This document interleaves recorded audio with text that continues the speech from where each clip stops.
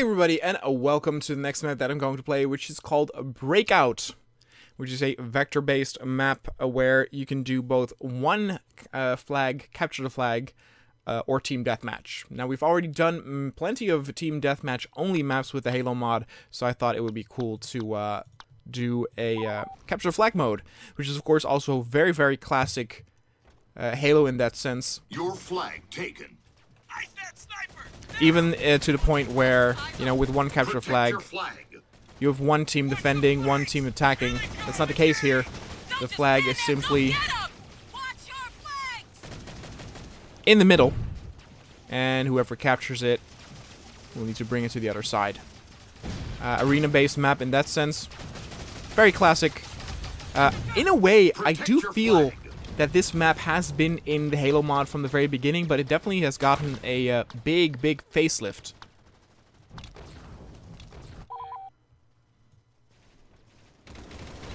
I remember it being quite lacking detail and being a lot darker, and has a lot more detail now in the background as well. It's very, very nice to look at.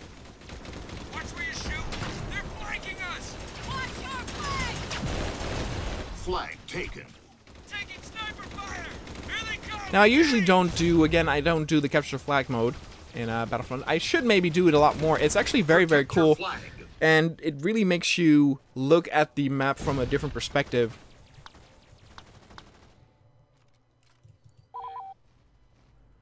Also, you can customize it very, very well with Battlefront 2.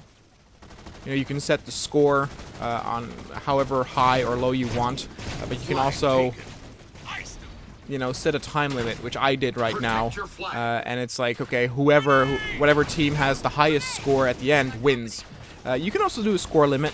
You know, you can have it to where the first team that has 5 flags captured, etc., will win. But oh, Jesus! Enemy team scored. Oh no, we're one behind.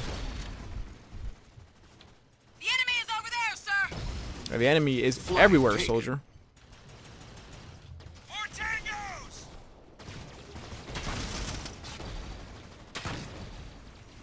Light 'em up, boys! Flag captured. There we go. In a sense, if you do it with AI, it actually can be very, very easy to go and capture it. That's fine. Protect your flag.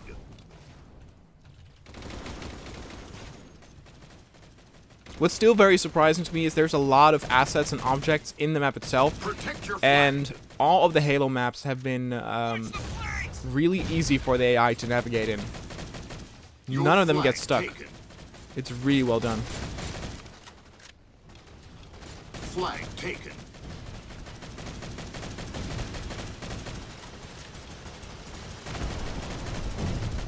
Protect your flag. Oh, I got the flag. I didn't even... Okay. Kill their carrier. Didn't even realize I had it.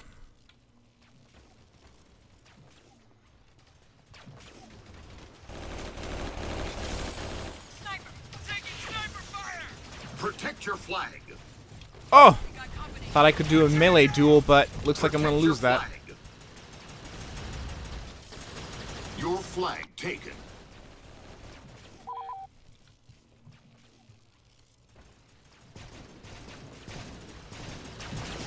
Look out, there's more! Watch the flanks! Take cover! Flag There we taken. go.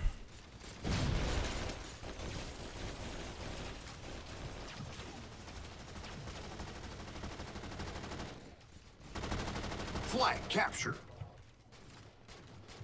Kill their carrier. Hostiles! It's very, very cool as well to have the narrator from the actual Halo game in there as well. Light 'em up, boys! I did read a critique point that they that people thought that the Halo lines are in it a bit too much, too frequently. Maybe. In all honesty, for me, it doesn't bother me at all. I actually find it positive in a sense. It really adds to that Halo feel to it. Kill their carrier. Will do, narrator. Protect your Whew, flag. that was too close.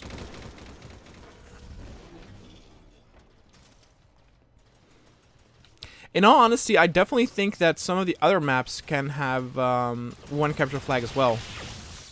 Some of them may be a little bit too small, Capture. like the Halo ODST map. But other ones, maybe firing range. I believe firing range is a Team Deathmatch only. Maybe they could have actually capture flag and be pretty fun. I mean, this map in and of itself is actually not very big, so, and still it shows that it's actually very fun. Protect your flag. Like, in a sense, I think this is more fun than where you to play this Team Deathmatch, because Team Deathmatch is very awesome and works like no other in a map like this that's so arena-based. But it is one of those things where, okay, after, I don't know, 2 or 3 minutes, you've seen and experienced all there is to it. And here you have more of a focus point that, you know, carries you through the entire match. I won't actually pick it up. I'll leave that to the AI.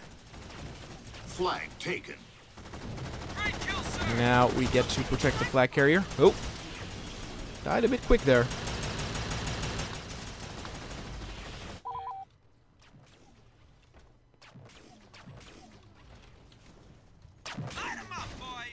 Protect your flag.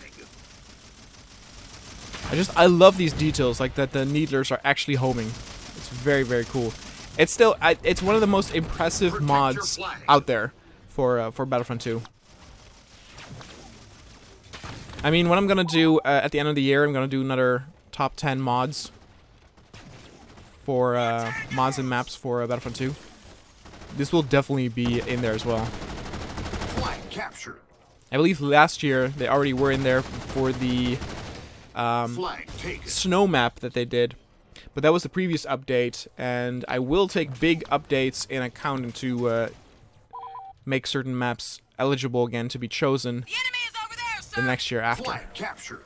Same with that the trench warfare maps are always excellent, so you can definitely expect one of those again in the top 10. But the question is, what position?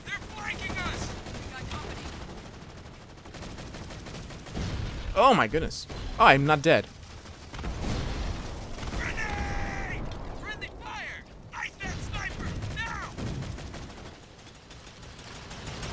Capture. That was one hell of a sacrifice there. Their carrier. Let's do another needler.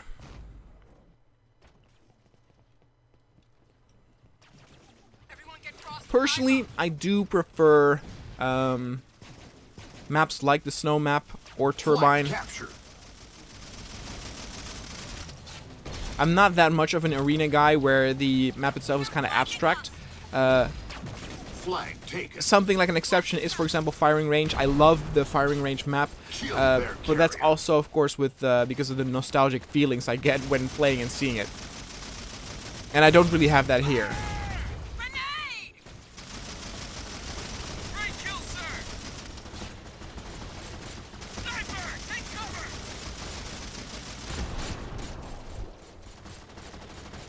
Enemy team scored.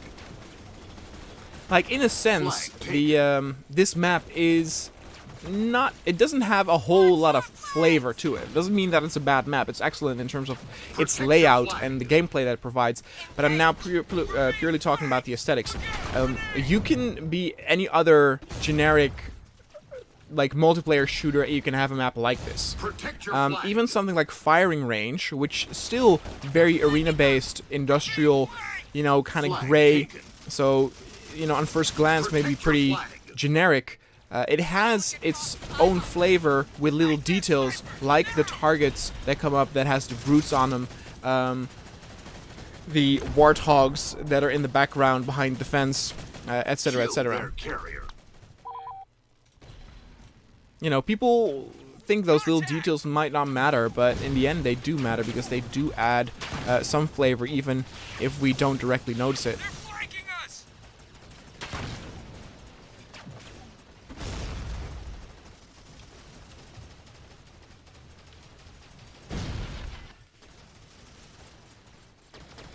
Flag captured. Oh my god, I was going for the kill, but he was faster. Your flag taken. I do have the feeling that melee-wise, the brute hammer carriers are a lot stronger. Then again, that weapon is very rad. I do love it. Watch your flag! Like, you kind of get scared when someone is running at you full speed with that weapon drawn. Protect your flag. Hey, that was mine! Anyway, guys, we're about to end this. If you want to download this map for yourself, you can download the Halo mod or find the link in the description down below. Don't forget to let me know any recommendations or requests on maps or mods you want to see in the channel. Thanks so much for watching, and I'll see you guys next time.